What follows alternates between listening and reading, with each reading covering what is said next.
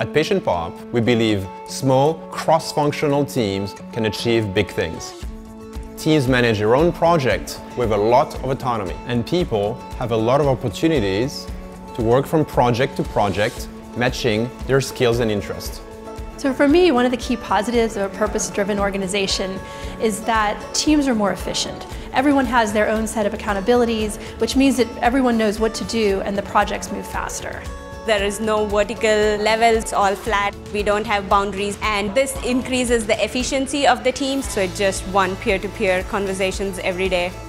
We're not just in our own little silos doing our own job. We're really in this together, and being able to see just what another person does for the company and how our work reflects on them and how their work reflects on us. We can really see the bigger picture and the bigger vision of PatientPop.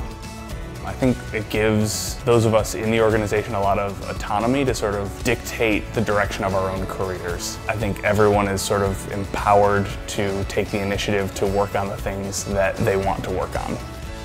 To me, a traditional org is all about control at the expense of innovation. The thing about innovation is you never know when it's going to happen. And if you're in the environment where that breakthrough can be respected and followed through on, you might find the next big thing for the product.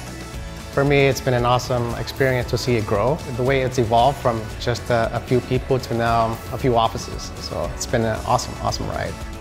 So for people who are looking to join PatientPop, this is an incredible opportunity to get in the early stages of what's really a bit of a revolution in healthcare technology. And PatientPop is at the forefront of disruption. There are so many opportunities here in terms of growing your career, getting new experiences, developing new skills, and really being able to make an impact with a product that's changing the way that things are done.